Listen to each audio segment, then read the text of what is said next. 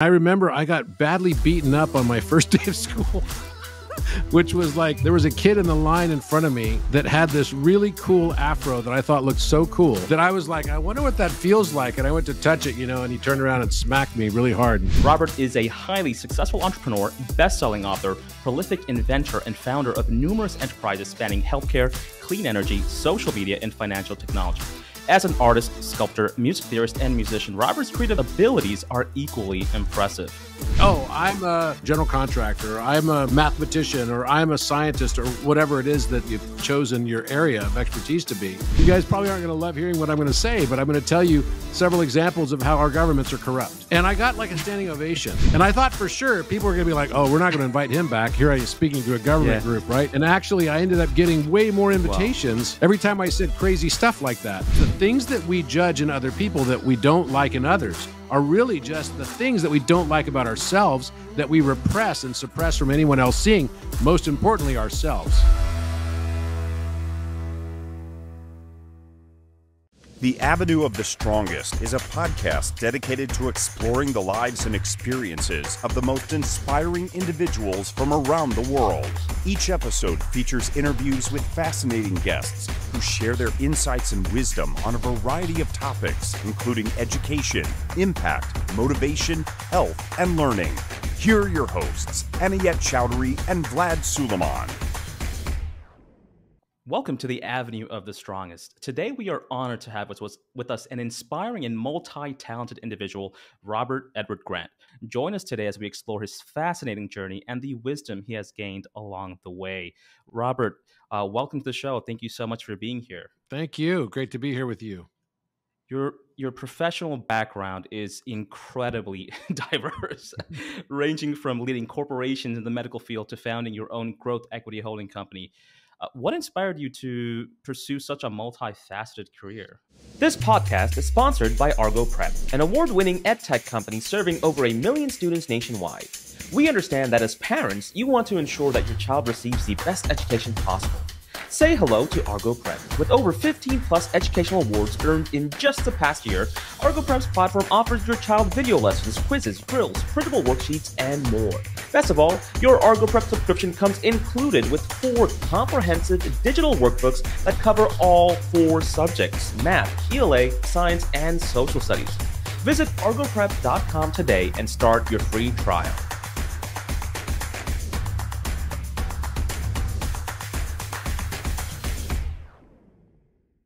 I think it was just probably something that came out of my interests that were very diverse in general.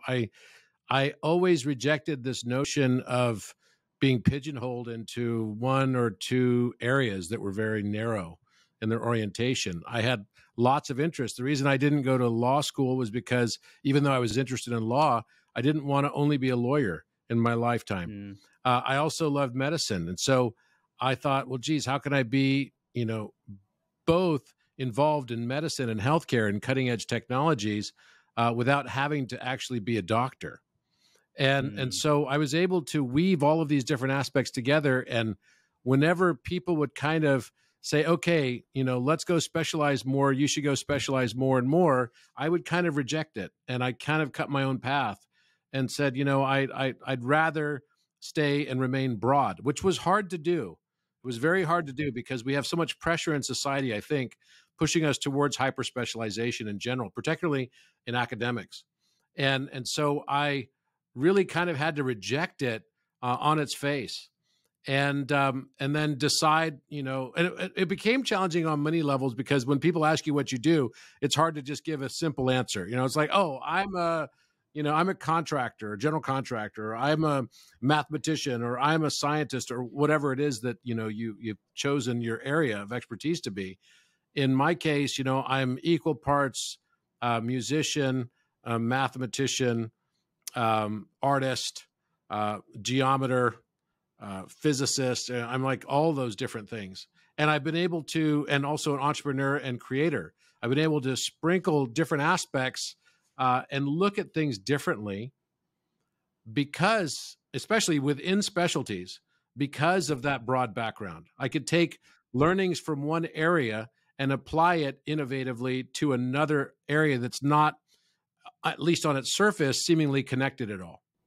But actually, everything's connected. Robert, I was actually listening to some of your podcasts just before this. I went out for a walk. It's incredible, the information that you have. It's incredible. I'm going to get to that in just a second. But what I didn't find was a host yet, and it probably is out there because you have a lot of videos out. I'd love to learn a little bit more about your childhood, how you grew up, things like that, instead of before we kind of go into the math question that I have. Sure. I was I grew up it's kind of like that movie that was with Steve Martin, where it's like I grew up a poor white child type of thing. I'm a part Asian, so I was a mix, and I was born in Texas. And, even though I thought I looked pretty similar to everybody else, I guess people thought I didn't look similar at that time. Nowadays, I think I'd be like completely boring, right? Nothing new here. But I remember we moved to Louisiana when I was 5 years old. And I ended up getting bused. It was during the whole segregation thing. I ended up getting bused to an all-black school. And I had been in this, neighborhood where it was all like white kids. And then I got bused to an all black school. And I remember I got badly beaten up on my first day of school, which was like horrible. But it was actually my own fault because there was a kid in the line in front of me that had this really cool afro that I thought looked so cool that I was like, I wonder what that feels like. And I went to touch it, and he turned around and smacked me really hard. So that was my last day in that school. But, I think that's a good example of probably the path my life has taken, where I always went the place that nobody else wanted to go into. If a movie theater was on fire, everyone's running out of it. I'm the guy running in with the water hose, right? And wow, yeah. And that was always my philosophy in life. I always took big risks. And my father was in the Air Force, so we moved to England. And I grew up in the UK from the time I was 7 until 14 years old. And I got to travel all around Europe. I got to go visit so many different countries and learn about so many different cultures. That was an education in and of itself. And I became infatuated with history because I felt like history, at least, it doesn't give you a clear indication of the future, but it's probably the best indicator that we have of what the future might bring for us. And a lot of things happen in cycles. And I started noticing cycles. I remember reading Plato's Republic when I was in high school. And there he talks about, that's his treatise really on the different evolution of government. And I was always interested in government as a child and the notion of it and how he called out all forms of government pretty much in the Republic that we would look at today is pretty remarkable. And how it cycles. It all cycles. We go through these different cycles of thinking that we're, needing to be, and today we're in a republic. And then the republic often will transition into democracy that becomes more mob rule oriented. And then anarchy is not far behind it, right? So all of these things, and anarchy, a lot of people think that means that, there's no government and no organization and no structure, which is sort of like making us all conjure images of a free-for-all, right? But actually, it is a viable method, and it's just something we haven't really studied as a possibility. And I think that technology might actually help us to move to another paradigm of what we see as government, because I think we've seen that our governments today, and this was exactly called out by Plato as well, are terribly corrupt. And they're corrupted because we have all of this agency built into the system. Right. We don't have a true democracy. And what we have is a republic, which we have representative democracy. And in that agency is where a lot of the corruption occurs. I was invited to give a speech to the United Nations, the CEO summit that they had in September last year. And I got up and I said, you guys probably aren't going to love hearing what I'm going to say, but I'm going to tell you several examples of how our governments are corrupt. And I got like a standing ovation.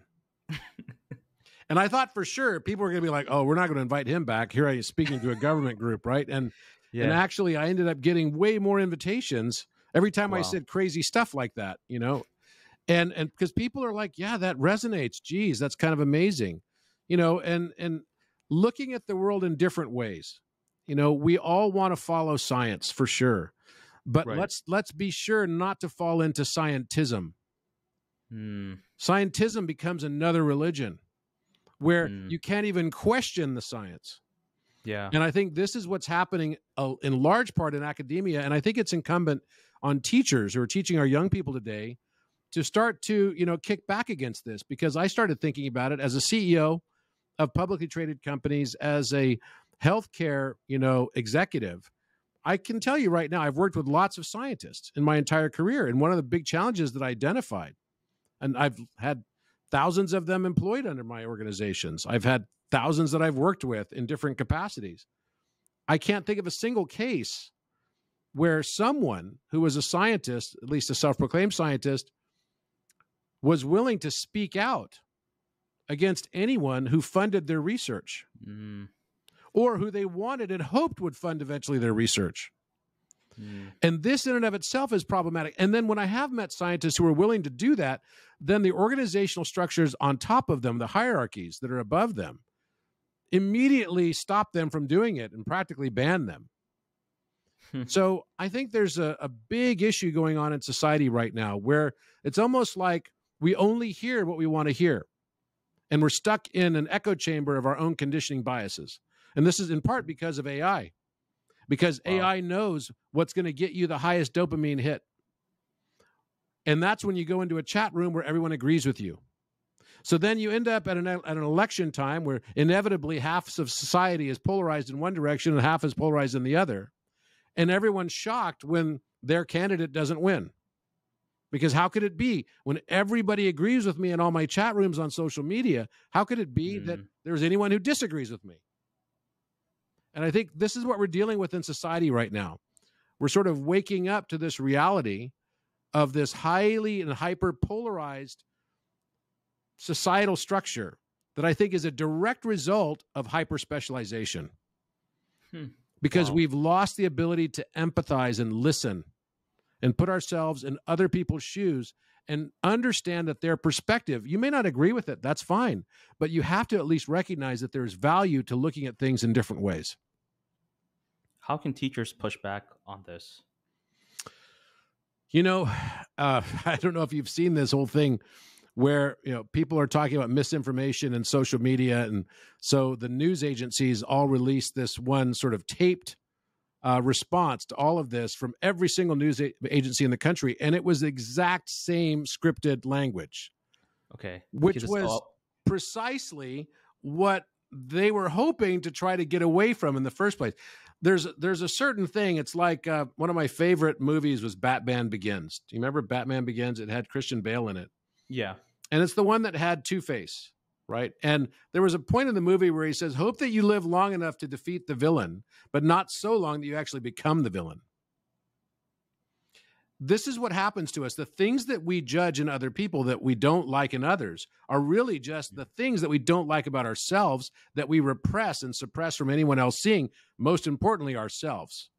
They're the things that we deny in ourselves. So we tend to then attract everything we've been judging until we stop judging everything we attracted. And I mean negatively judging it. So what happens in society is very often the thing that you're trying to fight against. So let's say you're fighting in favor of more tolerance from a societal perspective. Okay. And so you're going to push the notion of what tolerance is as far as you possibly can. Push the envelope on what tolerance is. So much so that eventually you become the thing that you're basically intolerant of is intolerance. So you actually can get to the imp of the perverse, right? Where you push something all the way to the edge. And this is what I started noticing a lot of the stuff that I thought was opposite in society, like communism and fascism, looking at different governance models.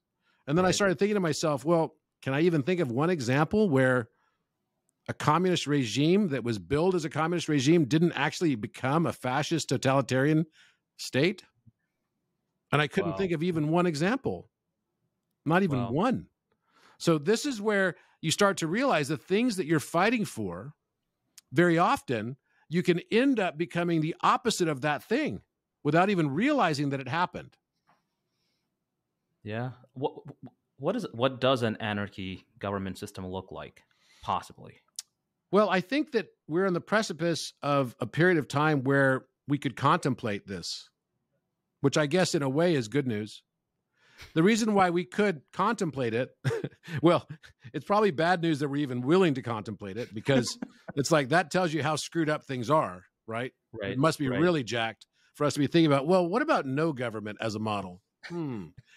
Well, I think that one of the things that I really like about blockchain technology and the purpose that I saw in blockchain right from the very beginning was a potential for a new governance. Because blockchain already inhabits within that a new type of governance with its node validation system. Okay. So one of the problems we have in society is, how do we nail down an objective truth? Is there such a thing as an objective truth? That's a tough question. It sounds easy, especially for educators.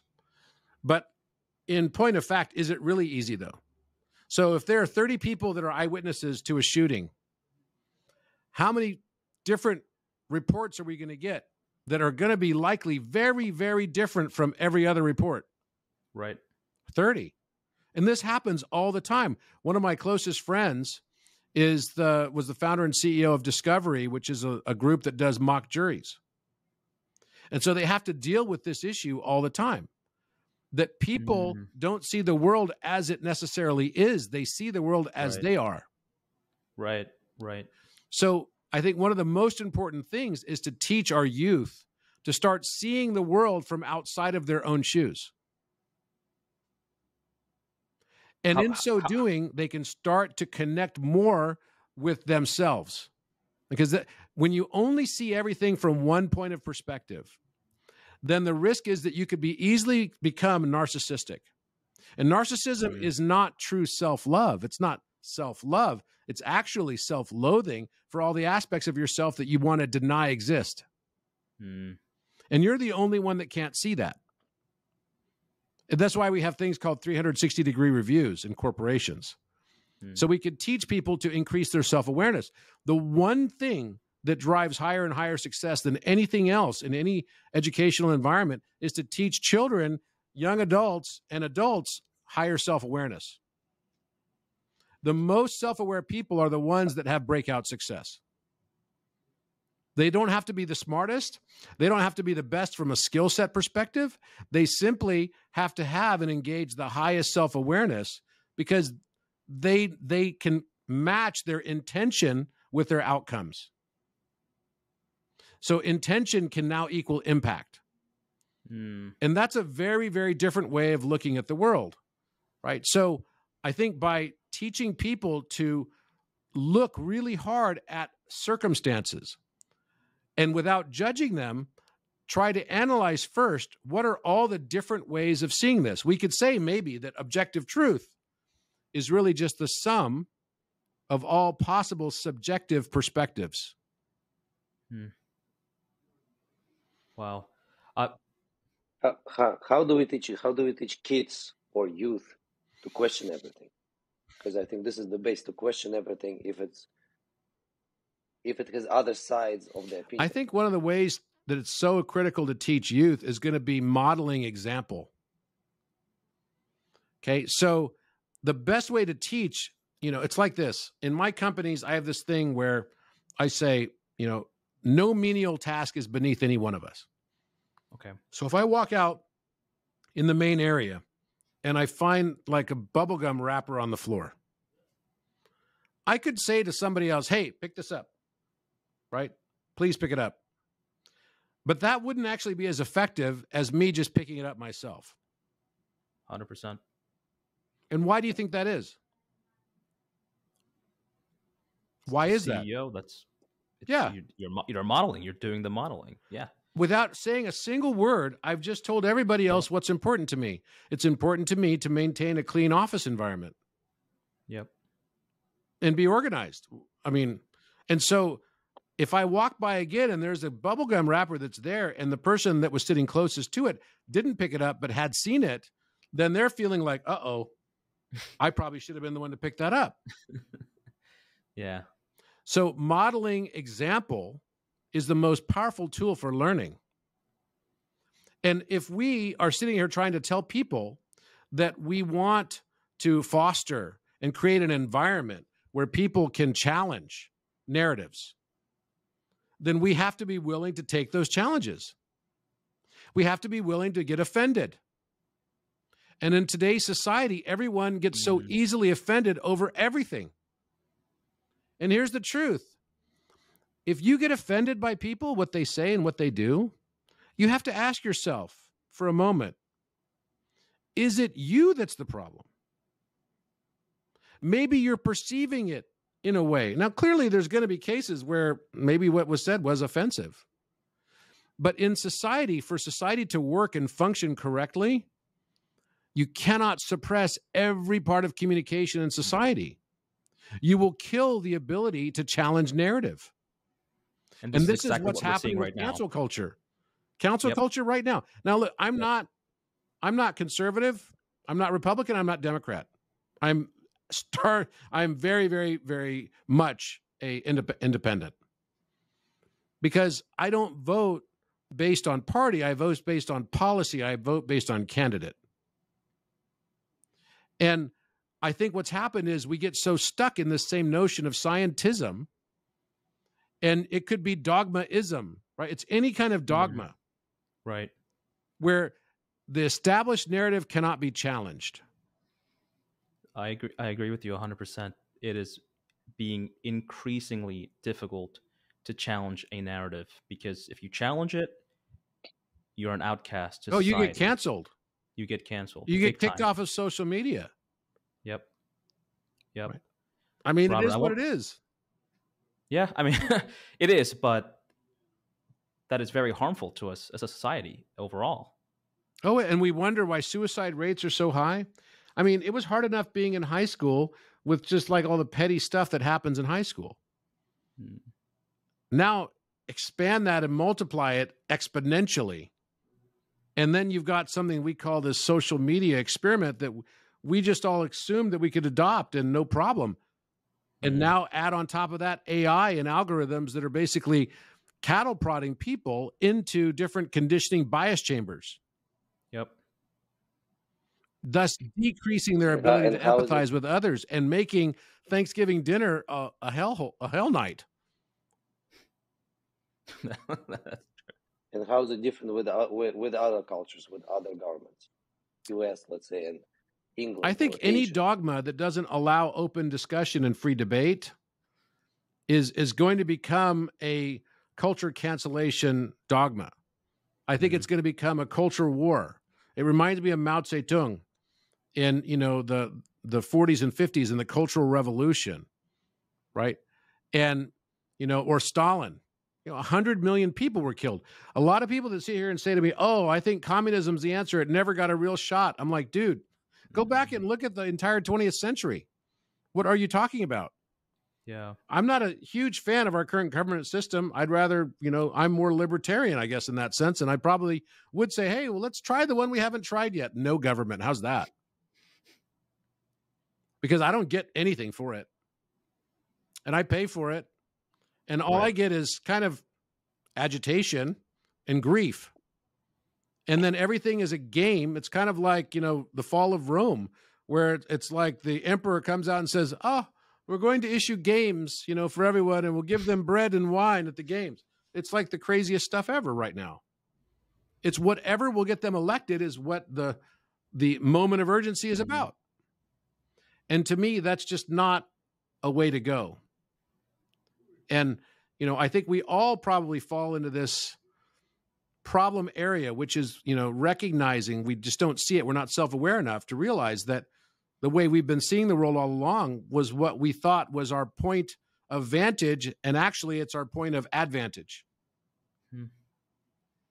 Robert, I want to slightly shift things a little bit, because you are such a fascinating, you have such a fascinating story, the research, the papers that you've been publishing. So you have an impressive portfolio of patents and IP in a wide range of fields. I want to go. So my question is, how do you approach innovation and discovery across these different areas? But I want to be more specific. So, for example, in 2019, you published a paper, Accurate and Infinite Prime Prediction from Novel Quasi-Prime Analytical Methodology, which is prime numbers previously were thought to have no apparent pattern as they appear within the infinite string of numbers in such a random fashion. However, one of the things that you discovered in this paper was a pattern of 24, which is squaring any prime number will always result in a multiple 24 plus 1, with the exception of 2 and 3. I'm trying to wrap my brain around this. How did you recognize that pattern? I mean, what was that process like? Can you share us a little bit of insights over here with us? Sure, absolutely. And why you even started? Why did I even start looking at it? That's probably the bigger question, right? It's like, what were you thinking? It's funny because I think the reason why I started looking at it was because one of the companies in our portfolio was a company called Taurus Tech. And I was working with a team of physicists, which was kind of a hobby of mine. And I really enjoyed it. And we're trying to tackle a greater understanding of how gravity might interact with electricity. Okay. And so I believe that everything in the universe comes down to numbers. I believe that Pythagoras was right in this. I believe Plato was right in this. All is number. So if all is number, then there must be some representation in particle physics that relates to numerical values.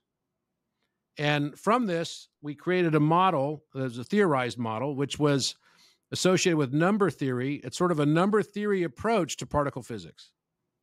And in this context, the vacuum is 1, right? And it's also what we would call gravity, right? So it's combined with both. The number 2 is electricity in its positive polarity. The number 3 is an electron. The number 4 is what I would call the positive pole of magnetism. The number 5 is the negative pole of magnetism. The number 6 is a proton. The number 7 is the negative pole of electricity. And the number 8 is a photon. And the number 9 is a neutron. Okay. Now, what I found fascinating by this is that 2 and 5, I noticed, had properties that were sort of like mirror reflective relationships with each other. One was electromagnetism, the other one was electricity, the other one was magnetism. Those are just 90-degree, offsets from each other in Maxwell's equations from an electromagnetism perspective. And then I also noticed that 1 over 2 is equal to 0.5 and 1 over 5 is equal to 0.2. So they have kind of this mirroring property already inherent in the numbers. And then I noticed as well that 4 and 7 had similar properties. So 4 has the same shape as 7, just as 2 has the same shape as 5. It's just upside down, backwards, and opposite. So think about the shape of a number 5. Think about the shape of a number 2. That's kind of amazing that it somehow perfectly mirrors reciprocity. 1 over 2 equals 0.5. And what about 4? 1 over 4 equals 0.25, and 2 plus 5 equals 7. So this property exists across numbers. And then we've got this 3, 6, and 9 numbers. And the way a 6 looks like it has centripetal force. The way we even draw it goes inward. And the way we draw a 9 goes outward, right? It's going spiraling out versus spiraling in. Isn't that how we would think about possibly a proton and a neutron? And then even the shape of the pathway of an electron as it travels from the North Pole of the Earth through its magnetosphere down to the center of the Earth and creating a double torus shape. That's the shape of a number 3. And those are electrons that travel that path. That's kind of remarkable. What a coincidence, right? It's all coincidental. Yeah. So I started thinking, well, maybe there's something more to how we think about consciousness. Maybe there's something deeper in how this world is constructed around us that relates back to Heisenberg's uncertainty principle and double slit phenomenon and what we consider, the spooky action at a distance in quantum physics. And in that context, I started thinking about what would be the numerical pattern associated with 24-ness. Okay, and why 24? Well, 24 has a unique property. First of all, if I take the square root of 10 divided by 10, plus 1, and then put all of that in parentheses and take it to the power of 1 over 0.24, it equals pi. A really close approximation for pi. And Ramanujan, who you probably heard of, is a famous mathematician who was from India, a Vedic mathematician, who was largely not formally educated until he went to Cambridge to get his PhD, but now today recognizes in the top 5 greatest mathematicians of all time. A lot of his work was based on 24ness. And there's a geometric structure that relates to this 24ness, and it's this. This geometric structure is called a cuboctahedron. It's the central geometric form of the Archimedean solids. Now, if I flatten this and I put it in 2 dimensions, those 24 edges of this structure, because it has 24 edges, will become a mod 24 analysis. So then I started noticing, well, what other things can I find related to 24ness? Well, all Fibonacci numbers, when viewed in digital root mathematics, repeat every 24 numbers. So digital root just means like, you know, we have 1 plus 1 equals 2, 2 plus 1 equals 3, 3 plus 2 equals 5, and then the next Fibonacci number would be 8 because 5 plus 3 equals 8. You're just adding the last 2 numbers. And then the next one is 13. But then in order to get the digital root on that, we have to take it down to 1 digit. So 13 becomes 4. 1 plus 3 equals 4. Right. The next number is 21, so the next number is 3. The next number is 34, so the next number is 7. Right? So 34 is just 3 plus 4 equals 7. And then it goes, 34, 55, 89, 144, 233. And 144 becomes the 12th Fibonacci number, which also is interesting because 12 times 12 equals 144. So there's patterns in this clearly, right? It can't just be all coincidence.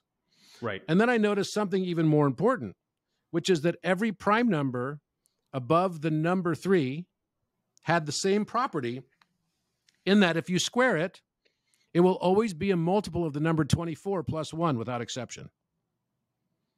That's amazing. So 5 times 5 is 25. That's 1 times 24 plus 1. 7 times 7 is 49. That's 2 times 24 plus 1. 11 times 11 is 5 times 24 plus 1. And 13 times 13, right, is 7 times 24 plus 1. And this will go infinitely without exception. So I found that there must be a 24ness. A lot of people were focused on reductionism much further down because they wanted to see the patterns based on plus and minus 1 from the number 6, so multiples of 6. But the pattern doesn't show its fullest expression with what we would call quaternity, right, or quaternions, until we could see it in 24ness, which is what the pattern was of all primes above the number 3. As I just told you, right? They're all multiples of 24 plus 1. So from that, I started analyzing all the numbers on mod 24 to see what common denominators I could find. What are the things that, that create pattern in these areas that we tend to have been thinking that they might be just random. And I don't really believe in randomness. Yeah. I just believe that what we call randomness is just our inability to perceive a higher pattern. And that's really the better way to say randomness or entropy is just to call it ignorance. Before mankind discovered the relationship between a diameter and a circle, you could say that mankind was ignorant. And so she thought that the relationship between a diameter and a circle was unknown. That could be random. Right. When in reality, it's not. When in reality, it's not. Right. So couldn't we say that about literally all of science?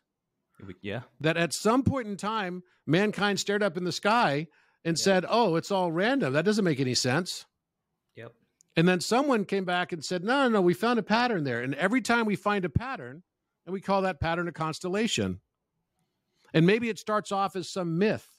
Maybe it starts off as some sort of mythical or mythos kind of constructual way to look at the world around you. And we say, oh, the gods associate with this, or it's Cassiopeia or whatever, right? These are the stories that go along with the stars in the night sky. So what we thought was previously random was now no longer random. And every time we discover something new in mathematics, we're just pushing the boundary of our ignorance farther and farther away from us. Right. And I think that's what's happened. So I looked at it and I said, okay, if there's going to be a relationship between gravity and electricity, What could it be from a number theory perspective? And I started looking at all the numbers that were prime. So on mod 24, all the numbers that were prime, I marked as red. And all the numbers that were not prime, I marked as green. And then I wanted to find the relationship between those numbers. Right? Is there something that ties those numbers together? And I found several things. Number one, the reciprocal values for those numbers shared the same property as prime numbers. What was that property? They always sum in mod 9 analysis or digital root math to the number 9. So as an example, 1 over 7, 7 is prime. Right. 1 over 7 equals 0.142857, and then 142857. Those 6 digits repeat infinitely. It's creating a sine-cosine relationship. And those numbers sum to the number 27. And 2 plus 7 equals 9. So then you take a quasi-prime number, which is one of the numbers that was green. On there I call them quasi-primes. That means they share primeness, but they're different than semi-primes because semi-primes are divisible by 2 and 3. And they don't have this property of summing to 9. Right. Okay. So if I take a number like 35, 1 over 35 is 0.2857, 0.0285714. It's the same numbers, summing to 27, again, coming to 9. And of course, that's divisible by 5 and 7.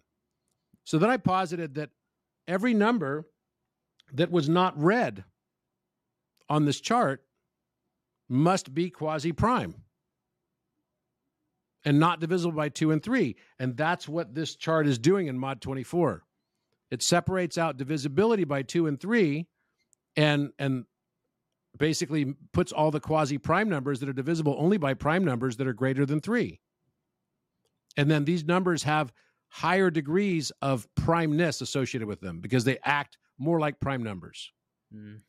So what does this mean? Well, what it means is that we could then tie to it a relationship between electricity and magnetism.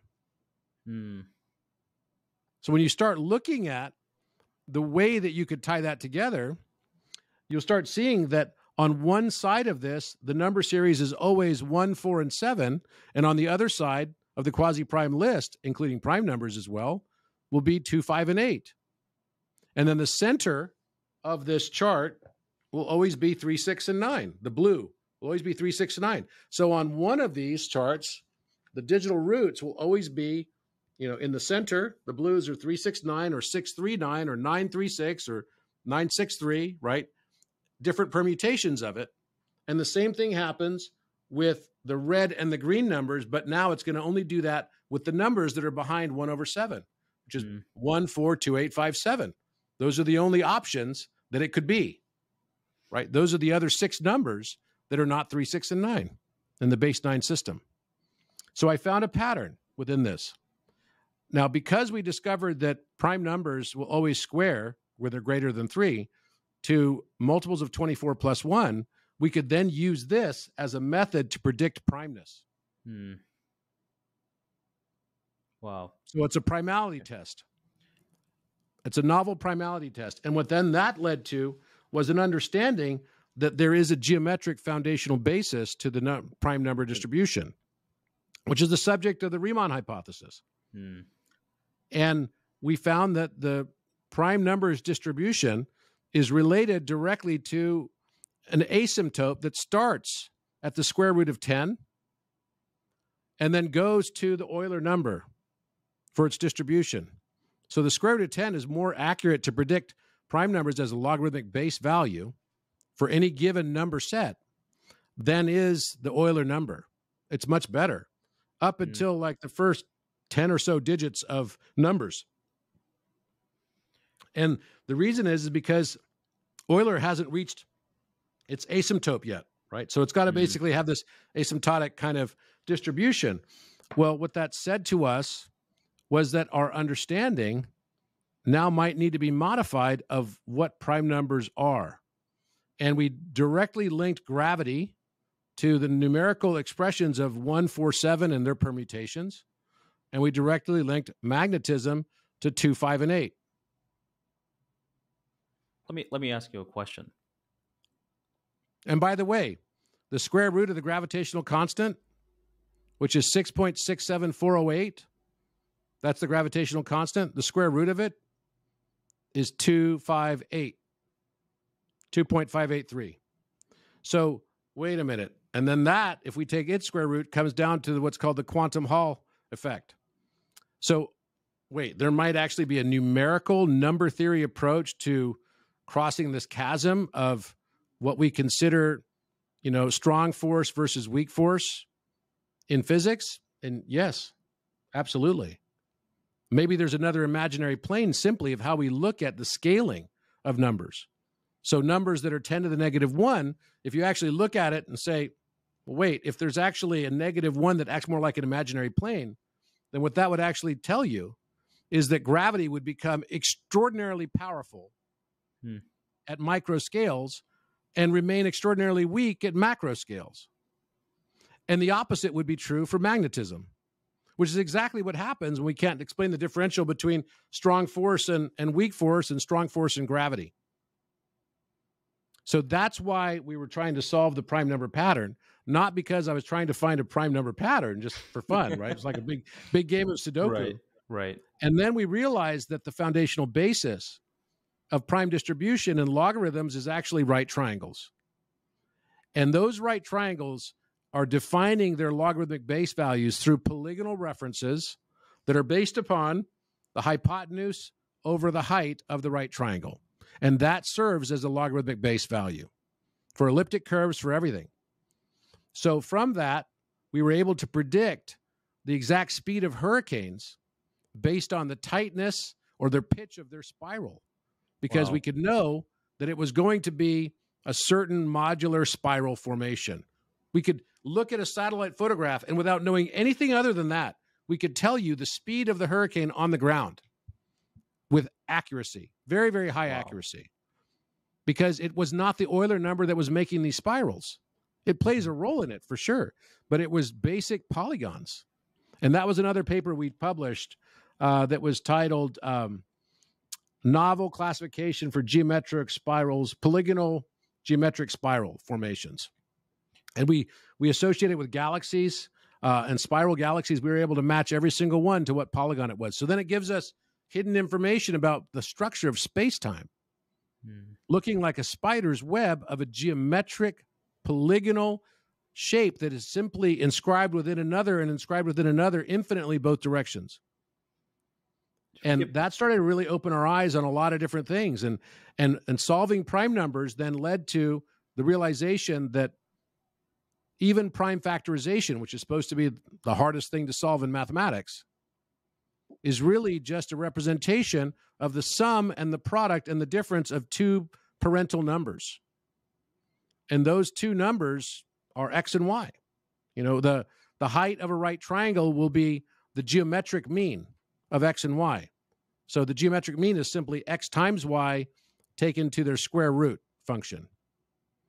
And then the arithmetic mean is x plus y divided by 2 or multiplied by 1/2. So where the universe is looking at the height of a triangle, it will always do this. And this is true for every triangle that is a right triangle, without exception. And even scaling triangles can be made into smaller right triangles.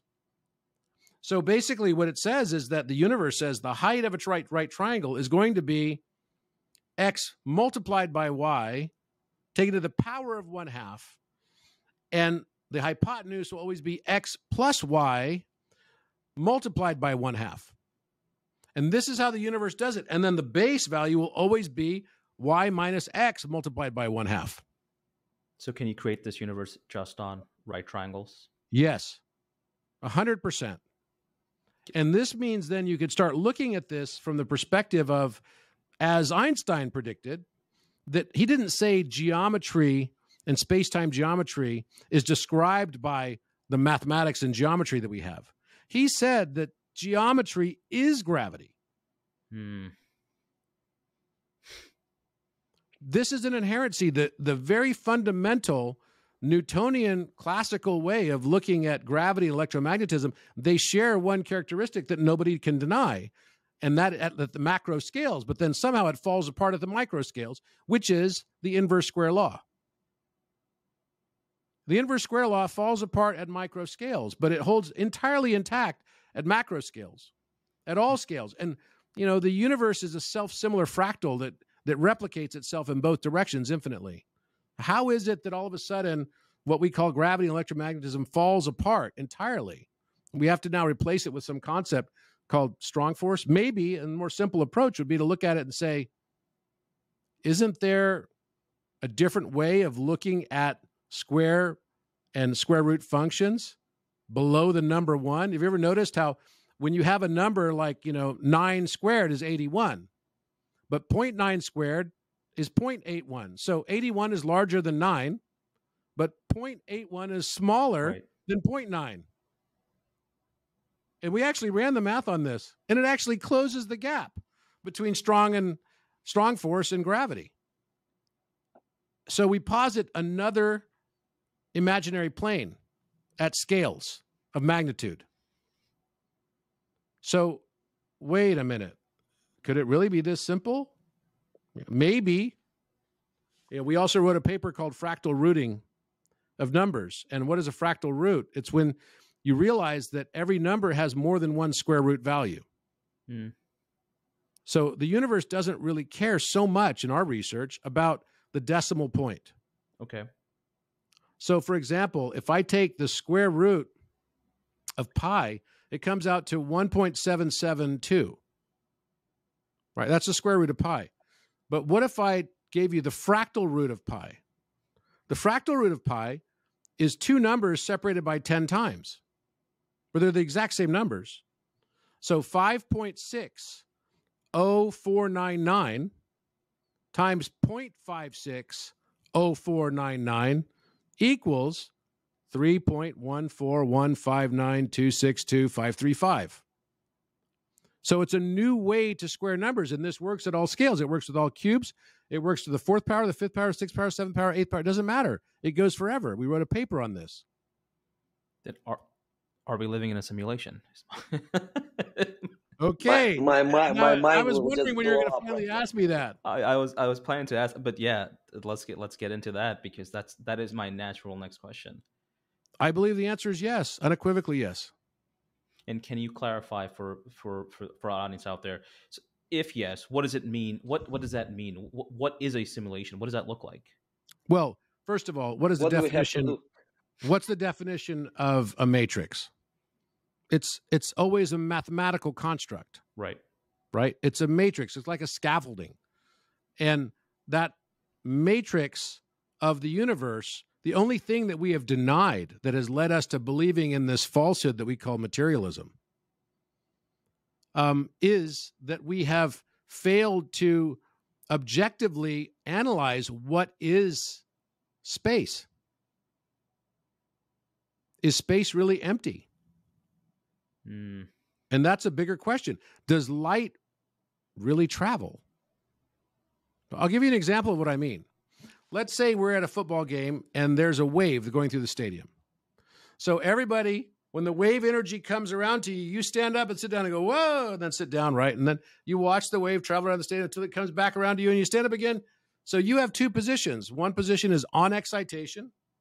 The other one is off excitation, sitting down again. Are you traveling around the stadium? No. The energy perturbation of the wave is traveling around the stadium. So let's take this to water, and wave mechanics work the same in everything. Let's take this to water. So there's a big earthquake in Japan. In 2011, there was in Fukushima, and I remember in the coastal California, we saw large waves because we got like tornado. It was tsunami warnings, right? Tsunami warnings on the waves coming over from Japan. So I remember thinking, wait, does this mean that the water that came all the way over across the Pacific Ocean, 3,000 plus miles, was the water that originated in Japan? Right. And of course, that doesn't make any sense. And so, no, the water in Japan remained in Japan. It just went through its on excitation and off excitation as the wave perturbation of energy found its way through that medium. This is true for everything. But now we immediately think in physics, oh, light has to travel, and therefore there must be no medium in a vacuum.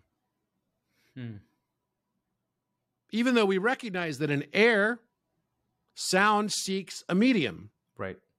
Right. And the more dense the medium, the speed of sound increases.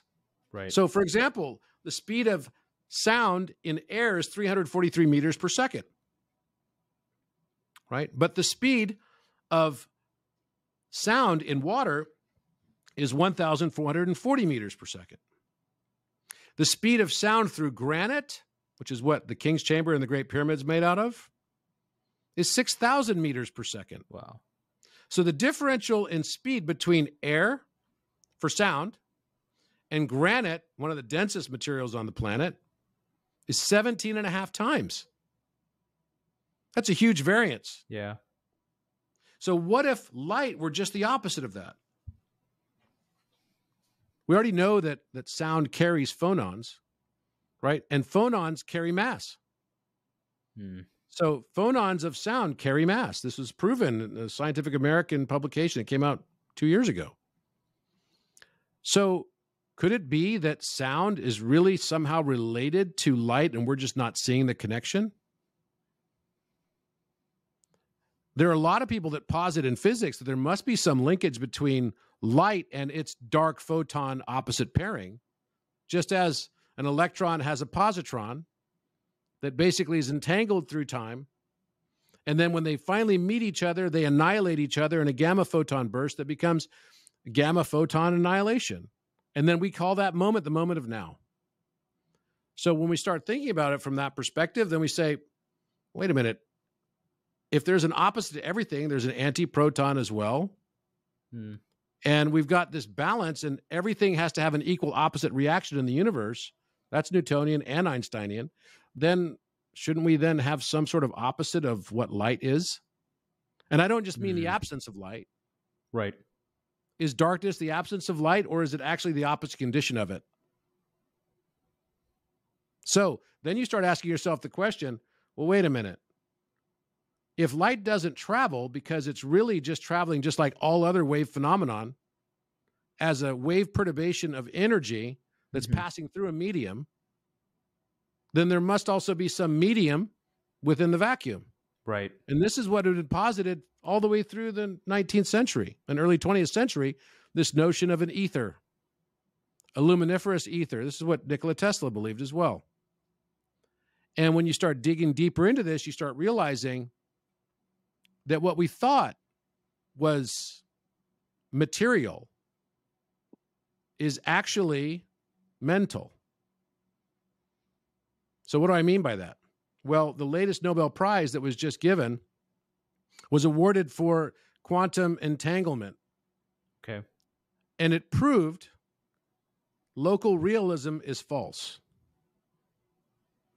So in other words, if no one's actually observing something, you could surmise that whatever that thing is no longer holds a position and actually sits as a wave function. So until you observe it, which then the moment you observe something, it snaps into what we would call in term a wave collapse into a particle. So you could think of this just like 1 over x in their number series. So you've got 1 over x, which creates a sine cosine wave, especially for prime numbers. And they've got these long periods of repetition. It literally creates a wave of expression that's infinite. Right. Until we observe something, and then bang, it becomes a discrete particle value. Is the world around us really just x and 1 over x?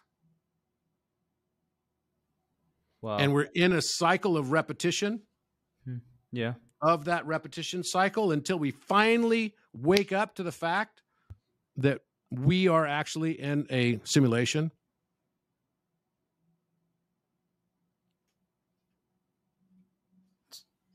So, you know, I'm curious about your thoughts on how math can contribute to happiness, because right now, you know, the more I know, the more I understand that how miserably small I know. So yeah, that's and my it favorite makes thing is like the more I learn, the less I actually know. So Yeah. we share that one. You know, we definitely share that feeling. So why would we subject ourselves to a simulation? Because I think that we ultimately choose it all. So then you start asking yourself the question, okay, what would be the reasonable thesis for why mankind would subject themselves to a simulation? Right. So then you start thinking, okay, well, I'm infinite, I'm omnipotent, I'm omniscient. So a simulation that actually leveraged all of my abilities wouldn't be very fun. The only way that you could conceive of a game that's going to be interesting and fun is to realize that to play it, you have to limit your abilities. And it would be no fun at all if you could remember why you created it. The whole thing is to come here to learn through experience. And just like working out requires you to tear muscles at times to make them stronger, breaking your spirit sometimes strengthens it and makes it more resilient. Breaking your heart might actually increase your capacity to love. Right. So what if we created a simulation that was like a simulation of duality?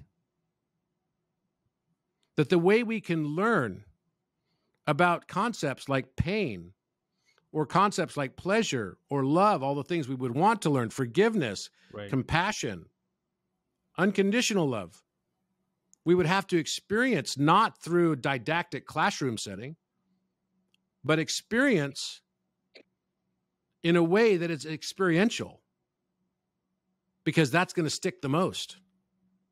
And it also serves another thing. What if that's actually serving the purpose of the overall universe itself, which is to gather all the possible different subjective perspectives to increase its record of emotional states, which emotions are derived from our perception of our reality. And no one will ever see the world like we do as individuals ever again, or has ever seen it that way in the past either. Right. So we're adding unique perspectives of input that then build a larger and larger field of information so the universe can expand.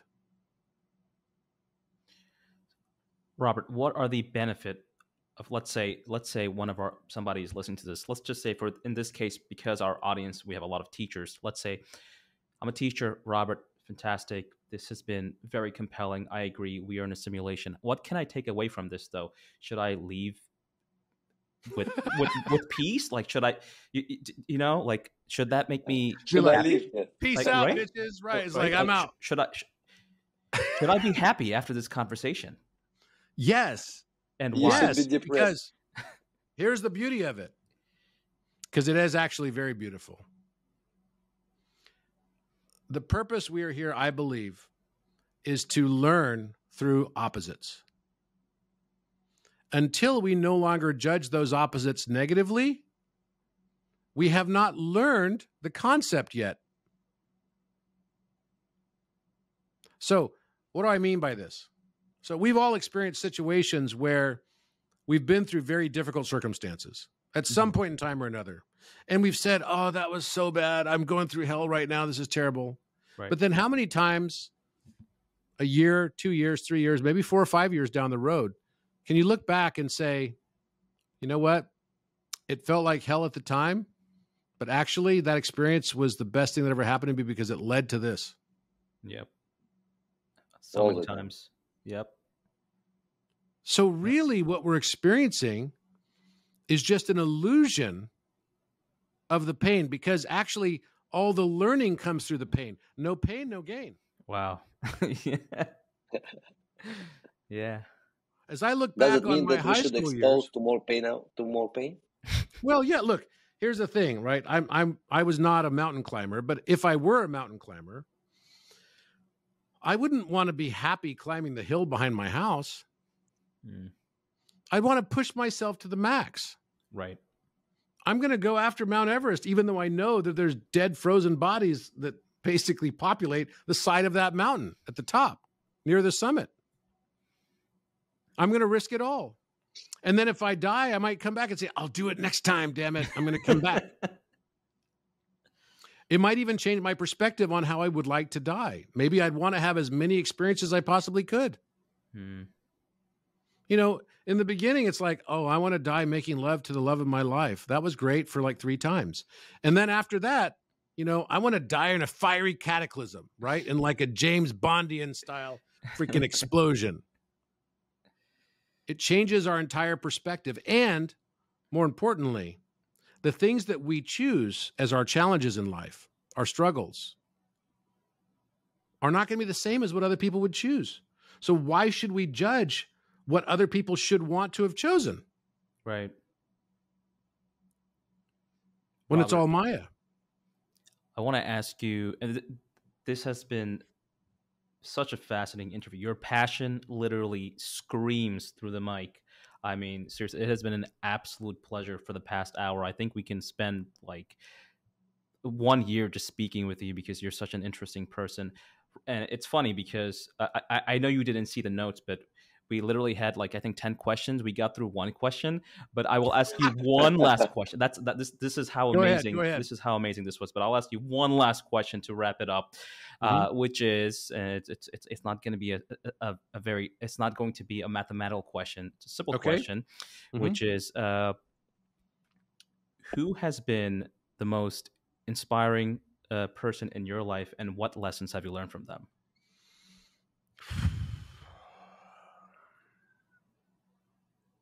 You know, I don't think I would have said this until now. Okay. But I have. And you're probably thinking, wait, that's a very insular way of looking at the world, Robert. Maybe. But I don't believe that the world's a difficult place because people hate each other. I think the world becomes a very difficult place because people hate themselves. Mm-hmm. If there's one thing that this path has chosen me, it is to learn to fall in love with this place as it is. And I cannot emphasize that to you enough, because we all get stuck in this belief that the universe is happening to us in some negative way. What if we just considered for a moment that actually it's all happening for us? And we just don't have the benefit of the retrospective view of time to see how it benefits us just yet. So we have to have patience. I'm at a time right now in my life where I had a very, very difficult time in 2016. And now it's been 7 years. Every cell in your body changes in 7 years. Did you know that? There's not a single cell that was alive 7 years ago in your body today. That means your entire body is made new. The only reason why we age is because we're making copies of copies of copies of those cells. And the image degrades. Right. But if I could force you to believe, or you're at a biological standpoint, that your body is sick, I can actually force your body, I can trick it into creating repair enzymes and macrophage sort of responses such that your body will believe that you're sick. Just by injecting your own broken DNA back into your bloodstream, I can lengthen your telomeres again. You can lengthen them. Lengthen them. Okay. They shorten with time generally, right? Right. So I can lengthen them. This is a fact. This is what happens when we use like starvation on rats, on lab rats. They think they're sick. So as soon as they start eating too much, then they start aging rapidly again. But as soon as you starve them, their bodies think they're sick. And so they go into sort of this survival mode, and then they lengthen their telomeres again. Yeah. So what's that all about? Right? What we're experiencing, if every cell in my body is entirely new in 7 years, right, then I should have entirely different perspectives on how I see the world in 7 years. And for me, 7 years ago, I had this crisis, and now 7 years later, I'm coming full circle. And that full circle has shifted everything for me. I used to think that even though I've had a successful life and everything, and you know, I tried my best and all that stuff, and yes, it is absolutely true. The more I learn, the less I actually know. All those things are true. But now, for the first time in my life, I actually look at my life and I feel like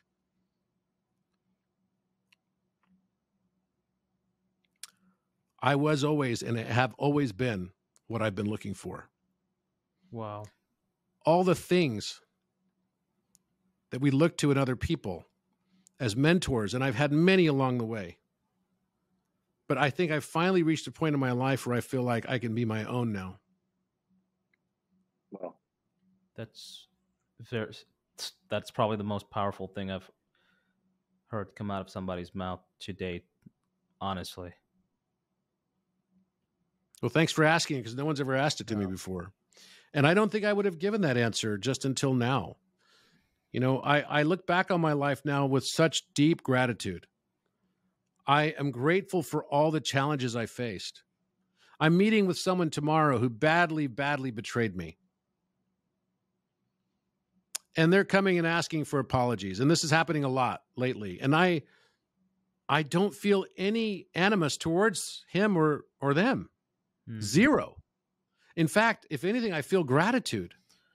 Yeah. You know, when I think back to junior high school, the teachers that were easy in my classes were not the ones I even remember their names. Yeah.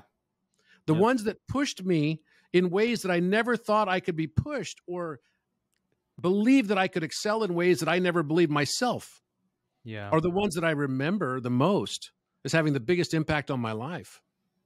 Yeah. And to me, that's the way I look at the biggest challenges in my life. Those things that test me the most, it really is true. What doesn't kill us does make us stronger. Yeah. Robert, this has been an absolute pleasure. This conversation has been very enlightening. The answer you just gave to us has been the best answer. I probably have to, I'm going to get off this now and think about that answer actually and reflect upon it. For our listeners who are listening, we didn't even grasp a lot of the content. Robert is incredible. So for those of you who want to check out, Robert has books, PHILOMATH and POLYMATH.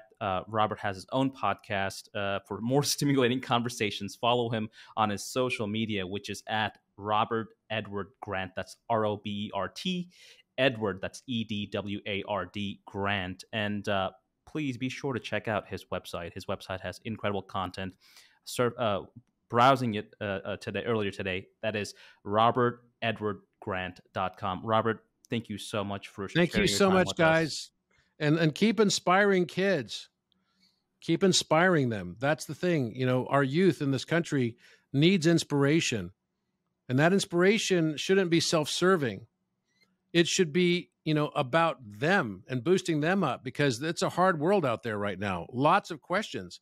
People just don't even know who they are right now. Yeah. And I really commend teachers who provide that inspiration to our youth, because that's what's going to matter. You know, people are not going to remember what you taught them. Right.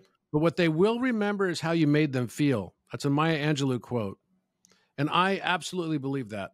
So inspire them, motivate them. You'll have a much bigger impact on their lives than if they remember this differential, linear algebra equation or something. Right. Right. Thanks so much. I think right now we will leave interview with more questions than answers. We'll leave with more questions than answers. That is absolutely correct.